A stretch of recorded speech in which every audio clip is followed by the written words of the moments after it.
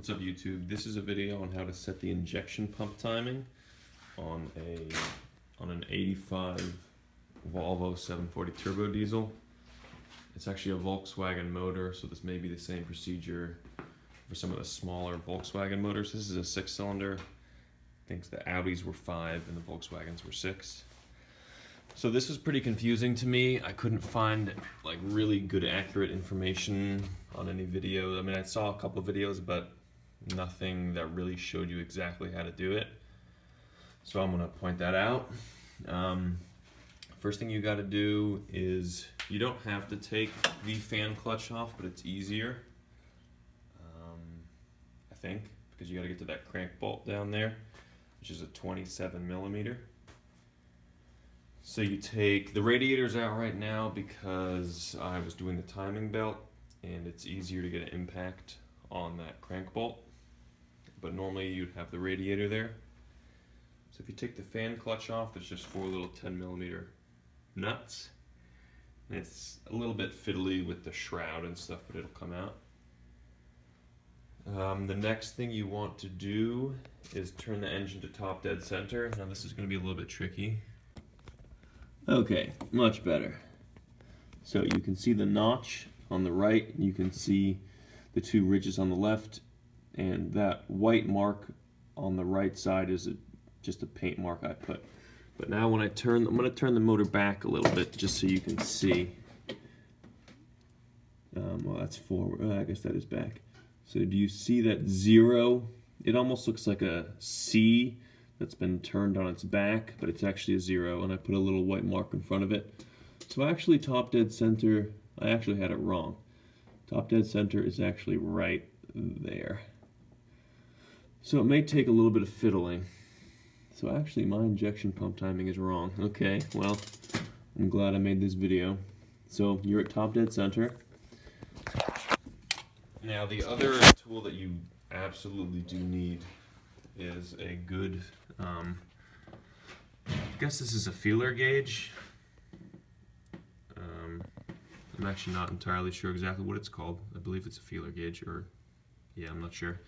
But this you need this tool, and I can get the Volvo part number. I'll put it in the description. That threads into the injection pump. There is I'm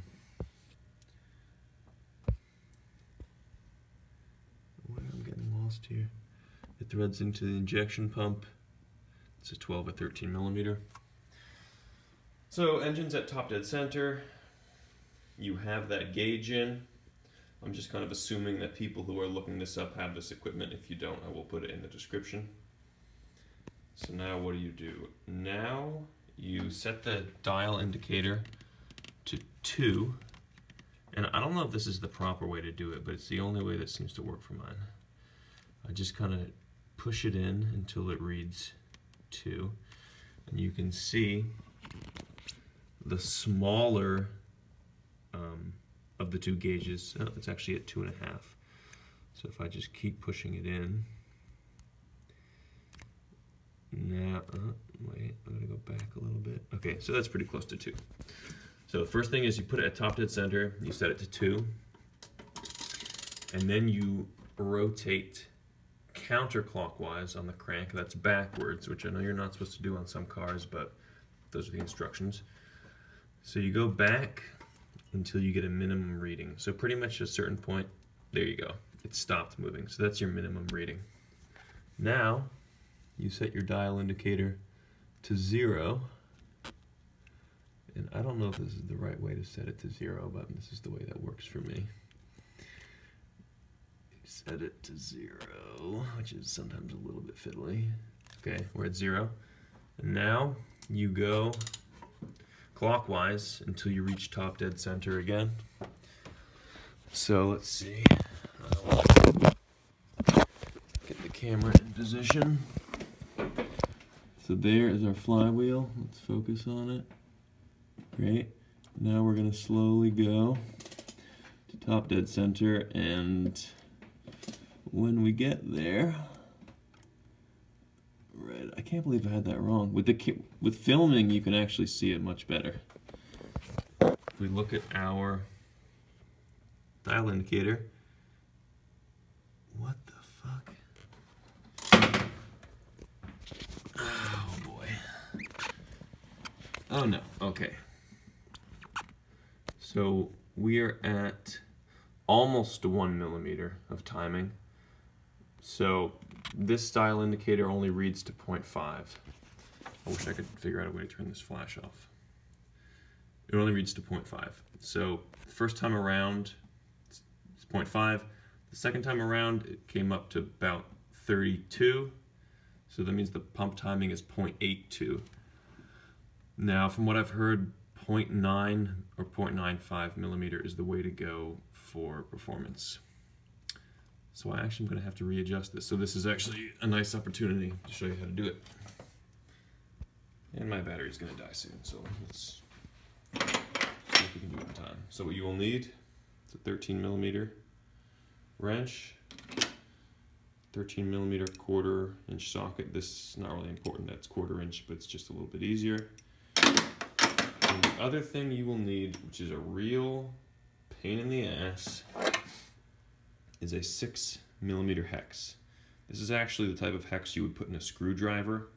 It just happens to fit in a 1/4 inch socket.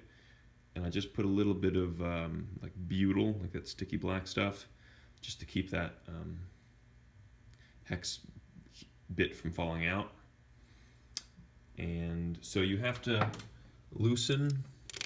I'm gonna get my tool in position and then I'll show you where it is. I've spent like an hour doing this already and it sucks. For me, anyway. Oh God. Okay, so when I'm doing this work back on this injection pump, it's really kind of awkward to get to. I guess I'm kind of on the tall side, so I have to lean over a lot and my back starts to hurt. So what I actually do is I take the battery out and this is like a pretty sturdy little area, as long as it's not rusted. You should check it, sometimes they are. I kind of actually just like step in here. So you can't really tell, but I'm almost crouching in the front corner. Let's see, how can we, like, I don't know if you can see, but that's how I do it. I'm upside down, okay. So, there is, okay, so it's really hard to see.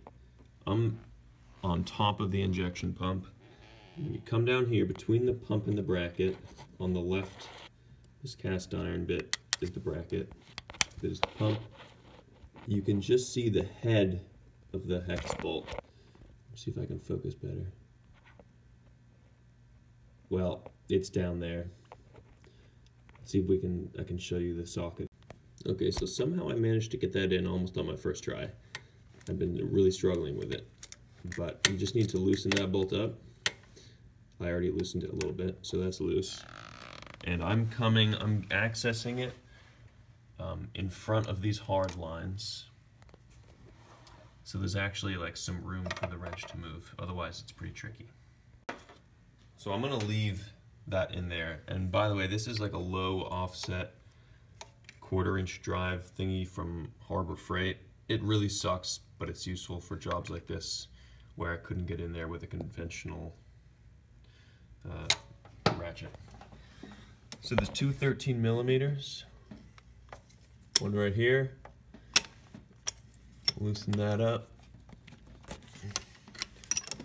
I've already kind of loosened these just when I've been adjusting the pump, so yours might be more stuck. And there's one down here, which is kind of hard to see, but feel around for it and you'll find it. Crack that one. And then here,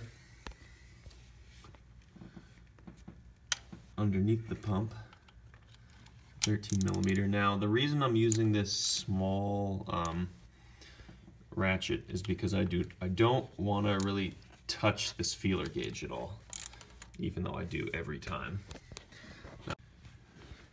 Well, I don't know how long I wasn't filming for, but there's a bolt here, 13 millimeter. Another one down there, 13 millimeter. One here, 13 millimeter. here's my dial indicator. And what I just did was lifted up on the pump. I literally put my hand under here and just pushed up, and that'll increase your reading. Or you push down, that'll lower your reading. I thought I was just filming me correcting it, but I have it right where I want it and I don't want to mess it up. So I'm just gonna tighten those bolts back up. Sorry. So once you tighten it back up, you're gonna look back down on your flywheel here. You're gonna go back to top dead center. You're gonna turn the motor over clockwise until you get back to top dead center. Then when you get there, you will go back to your dial indicator and check your reading. In this case, I'm at like 4.3. I think I'm just gonna be happy with that. Although, maybe I'll go for 4.5 and show you guys how to do it.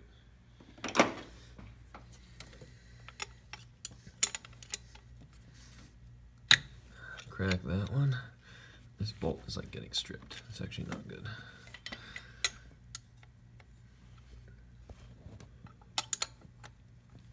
This one down here.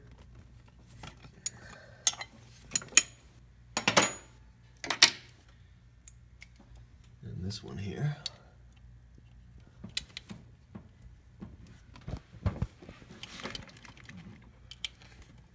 What am I doing? Okay, this one here.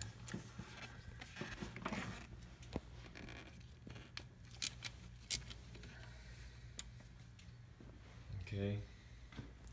Once you've loosened all of them, my reading is too low, so I'm gonna push upwards on the pump.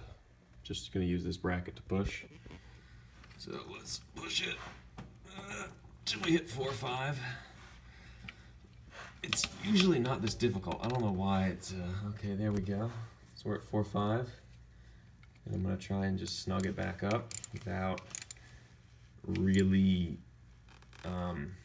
like, trying to avoid putting any excessive force on the pump, like just bumping into it, because that could change my reading. Now tighten this back up. I'm actually not even gonna like really tighten it. I'm just gonna kind of snug it, because sometimes you have to adjust the timing again. So we're at 0.45, then we're gonna go a couple rotations till we hit top dead center again.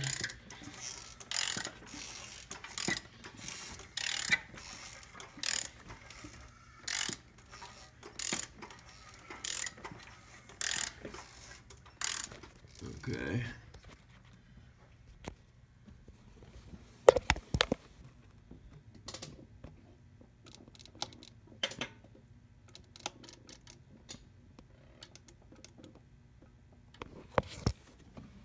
And look at that. Timing is perfect. So that's how you set it.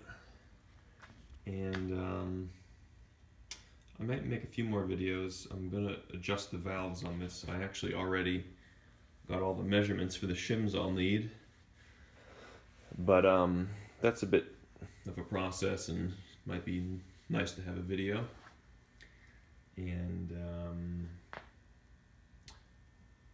when you do this, well, I guess it depends on how you do it, but pretty much with these cars, you just want to make sure the belts are in good shape. I just did the timing belt. And after doing that and doing the cam seals, which would have been nice to get on video too, but oh well. I think I had messed up the timing, so that's why I just wanted to recheck it. And so that's all. Hope the video was helpful.